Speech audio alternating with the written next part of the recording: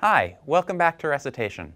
In lecture, you've learned a whole bunch of different integration techniques. So I have here a couple of problems that will give you an opportunity to apply those techniques and figure out which ones to apply. So in particular, I have one definite integral, the integral from 0 to 2 of the quantity x times e to the 1 minus x squared with respect to x. And the second one is an indefinite integral of 2 arctan x divided by x squared with respect to x. So why don't you pause the video, take some time to work these out, come back and we can work them out together.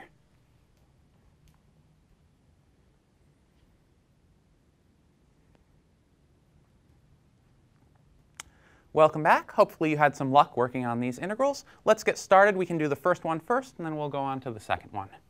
So here we want to compute the integral from 0 to 2 of x e to the 1 minus x squared dx.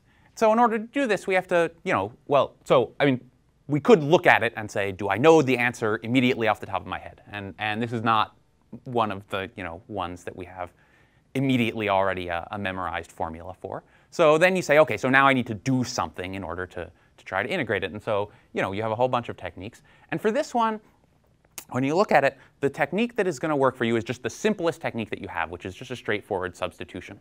And one way to figure that out is that you can look at this and you can see that here we have a composition of functions, this e to the 1 minus x squared. And so whenever you have a composition of functions, there's the opportunity for there to have been a chain rule somewhere. And in this case, we see that this composition of function is multiplied by x, and x is very closely related to the derivative of 1 minus x squared. So that's what's suggesting for us a nice substitution. And so the substitution we're going to try then is that we're going to put this inside function, this 1 minus x squared. We're going to set u equal to that. So all right, so this is equal to, so I'm going to set u equal 1 minus x squared. So now if I take a differential, if u equals 1 minus x squared, that means that du is minus 2x dx. And since this is a definite integral, I also need to change the bounds of integration. So when x is equal to 0, that means that u is equal to, 1 minus 0 squared is 1. So that's the lower bound. And when x is equal to 2, that means that u is equal to 1 minus 2 squared, which is negative 3. So we make these substitutions. OK, so what does our integral become? So this becomes the integral. So now the lower bound becomes u equals 1. The upper bound is u equals negative 3. OK, so now e to the 1 minus x squared, that's just e to the u. And x dx, well, that's almost du. It's du divided by negative 2. So du divided by negative 2. So we make this substitution. We transform our integral to this form. Now this is a very nice simple integral, right? This is just the integral of e to the u with a constant multiple. So OK, so we can do this right away. So this is, OK, so I'll pull the minus 1/2 out in front. And now, fundamental theorem of calculus, antiderivative of e to the u is just e to the u. And I have to take that between my bounds, so between u equals 1 and u equals minus 3. So notice that because we changed bounds, we don't have to go back and convert everything back to x. We can just plug in directly. So we plug in directly. What do I get? So for first, I get minus 1/2 times. All right, so I'll just pull the constant out in front. So the first term is e to the minus 3rd minus e to the 1. OK, and if I wanted to, I could rewrite this as e minus e to the minus 3 over 2, or in a variety of other ways. All right, so this one was a pretty straightforward integration by substitution, definite integral, change bounds, and at the end you get this answer. So let's take a look at the second one. So the second one's a bit trickier, I think, and it requires a bit more work. So here it is. Let me rewrite it. So it's the antiderivative of 2 arctan x over x squared dx. So we have here an antiderivative that we have to compute. And this is a kind of messy looking expression that we're working with, right? So this is not very pleasant. So there are a couple of different things we could think to do. So one thing that you could think to do is you could say, I really don't like arctan. I'm going to try and get rid of arctan. And the way I'm going to get rid of arctan is by doing a substitution u equals arctan x, or x equals tan u. So if you do that, that'll get rid of your inverse trigonometric function, but it'll introduce in the bottom, you have this x squared, so that'll introduce like a tan u squared, and dx will give you some more trig functions. So what you'll be left with then, so this will be u on top, so you'll have u times a product of trig functions. So I guess it's up to you whether you think that a polynomial or a power of u times a bunch of trig functions is simpler than an inverse trig function times a power. It's not clear to me that it's actually that much simpler. And in any case, we wouldn't sort of be finished at that stage. There would still be a fair amount more work to do. So we can think about what other things could we do. That's kind of the only obvious substitution here. But another thing that suggests itself is that we could try an integration by parts. And one reason is this is a product of things. You know, here it's arctan x times 1 over x squared. And arctan x is something that works nicely with integration by parts if you can differentiate it. Right? So inverse trigonometric functions behave like logarithms with respect to integration by parts, by which I mean they really like to be differentiated. Because when you differentiate an arctan, you get something much simpler. Well, simpler anyhow, maybe not much simpler. You get 1 over 1 plus x squared. So if you can apply integration by parts and differentiate the arctan, that makes your life nice. And so then, in order for that to work, you need for everything else to be something you can anti-differentiate. And here, everything else is just 2 over x squared. And so that's something that we know how to integrate. It's easy to do. So OK, so let's give that a try then. So we're going to do integration by parts. So I'm going to set u equal to arctan x. So that means u prime is equal to 1 over 1 plus x squared. And I'm going to let v prime equal, well, I guess I have to pick up the 2 somewhere, so I might as well pick it up here, 2 over x squared. And so then v, so I integrate 2 over x squared, so that gives me x to the minus 1 with a minus sign. So it's minus 2 over x. So these are u prime, v, and v prime. So now, OK, so now I apply integration by parts, and that tells me that this is equal to, well, let's see, so it's uv, which is minus 2 arctan x over x. That's uv minus the integral of, well, now it's the second part, it's v u prime dx. So here, vu prime is, well, OK, so they're minus 2. I'm going to pull that out front. So this is plus 2. All right, so then, and then the rest of it is 1 over x times 1 plus x squared dx. So if you apply integration by parts, you have the uv stuff that gets kicked out front, and then what you're left with is this second integral. Now this is, to me, this is simpler looking than what we started with. It's still not simple, but it's simpler. So it seems to me that we've, having reached this stage, we can say, OK, we've made some progress, and now we have to keep going, right? So it's not obvious to me what the antiderivative of this expression should be. So how can I figure that out?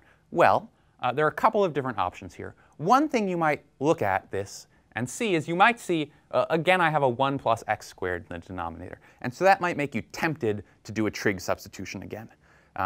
And in fact, you could do a trig substitution here. You could put x equal tan theta, and you would be able to solve the question like this. But I don't think it's the simplest way to go, because in addition, well, on one hand, this has this 1 plus x squared in the denominator. But on the other hand, this is just a rational function.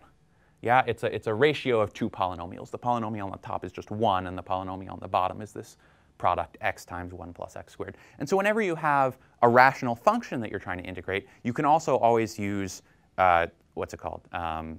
Partial fraction decomposition. So we can try to use partial fractions on the second expression. And so I think I'd like to do it that way. So let's do that. Let's do it down here. So partial fractions on the quantity 1 over x times 1 plus x squared. So if you remember your partial fractions here, this is completely factored. This quadratic doesn't factor. It doesn't have any real roots. It doesn't factor. So okay, so we have a single linear term and a single non-factorable quadratic term. So partial fractions tells us that we can write this in the form a over x plus, and now because the second term is quadratic, it needs to be bx plus c over 1 plus x squared. Right. So when you have a quadratic in the bottom, you get two constants up top, a linear polynomial, and then you can always check. You have three constants here, and the degree of the denominator is 3. So that's one way of checking that you're not completely off base. That the degree down here should always agree with the number of constants that you're solving for. OK, good. So now we need to solve this for a, b, and c. And so, OK, because we have this nice single linear factor, we can do the cover-up method there. So we cover up x, and we cover up over x, and we cover up everything else. So on the right-hand side, we just end up with a. And on the left-hand side, well, so x, so that's what we need. We get whatever when we plug in x equals 0. So on this side, we get 1 over 1 plus 0 squared. So that's just 1. OK, so the cover-up method gives us that a is equal to 1. And now we need to solve for b and c. And probably the most straightforward way in this case to solve for b and c is, as you can always just multiply through. And if you multiply through, OK, so we'll multiply through on the left hand. So we'll clear denominators. We'll multiply through by x times 1 plus x squared. So on the left, we'll get just 1. On the right, OK, so we multiply a over x times 1 plus x squared. So that gives us a times 1 plus x squared. But we know that a is 1. So this is the first term becomes 1 plus x squared. And the second term we multiply through by x times 1 plus x squared. And the 1 plus x squareds cancel. And we're left with plus x times bx plus c. Now, if you, maybe you could, at this point, there are a number of different ways to finish. But one, for example, as you can see, all right, if you subtract the 1 plus x squared over to the other side, you have minus x squared. And over here, you have bx squared plus cx. So for those things to be equal, you need b to be -1, and you need c to be 0, right? So OK, so good. So we have b equals -1, c equals 0. So the partial fraction decomposition, then, if we plug this in, is 1 over x minus x over 1 plus x squared. So this is the partial fraction decomposition of this rational function. So you apply that partial fraction decomposition. What do you do? All right, so now you carry that back upstairs to the integral we were working on. So so our integral that we started with is equal to now, well, so this constant is still out in front, so it's minus 2 arctan x over x plus, so now we've got 2 times, all right, so first, this is just algebra that we've done, so we can just substitute it in. So we replace this 1 over x times 1 plus x squared by 1 over x minus x over 1 plus x squared dx. OK, and now using the properties of integration, this is a difference of two. An integral of a difference is the difference of the two integrals. So we just integrate them separately, right? So this is equal to, so the part out front never changes, 2 arctan x over x plus 2 times, OK, so you integrate 1 over x, and that just gives you ln of absolute value of x. And OK, so you integrate, so the second part is x over 1 plus x squared. Now, in the worst case, we would need to do some more work on this term and split things up, and one of them we might have to complete the square or something. But in this case, it actually has worked out kind of nicely. This x over 1 plus x squared is a simple thing to handle. That's just ln of 1 plus x squared. Well, actually, 1/2 of ln of 1 plus x squared. All right, so this is minus 1/2 ln of 1 plus x squared. I could write absolute value, but 1 plus x squared is always positive, so it doesn't matter if I do or not. OK, and if I wanted, I could rewrite this a bit. I could rewrite this as, just to finish it, I can write 2 arctan x over x plus 2 ln absolute value of x minus ln of 1 plus x squared. And I was doing an antiderivative, so at some point whenever I finished the last one, I should have added a constant. So this should have had a plus c here, and I should have a plus c there. Right, good. So, OK, so there's my answer, and let's just recap quickly how we arrived at it. So we started with this integral, and we recognized it as a good candidate for integration by parts, and so we applied integration by parts, seeing that the arctan part was the part that really wanted to be differentiated, and that the 1 over x squared part, it could have been differentiated, it could have been integrated, but since the arctan wanted to be differentiated, this got integrated. Good, so we did integration by parts, and then we were left with a rational function as the piece of the integral we had left to compute. So when you have a rational function, one method that always works is that you can do partial fractions. Now in this case, this was a fairly simple partial fractions to do. First of all, the degree of the numerator was smaller than the degree of the denominator, so we didn't have to divide by anything. We didn't have to do long division, and the denominator had a fairly simple form, so we could just do the cover-up method and then multiply through and be done fairly quickly. But in any case, so we applied partial fractions, so we got this expression. So then we carried that back up to our integral and integrated. OK, so then we had this integral with the partial fraction expression in it, and then that was easy to integrate.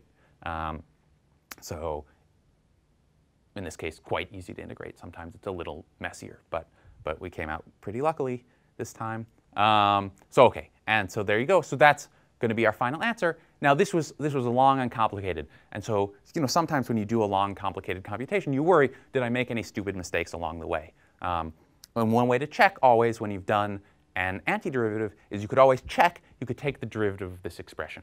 So that'll require you to use some product rule and some chain rule, but it's arithmetically a little difficult. But you could, but not sort of intellectually, right? You just are applying rules sort of automatically. So you can take the derivative of this expression and check to make sure that it actually agrees with the thing that we started with. So good, I'll end there.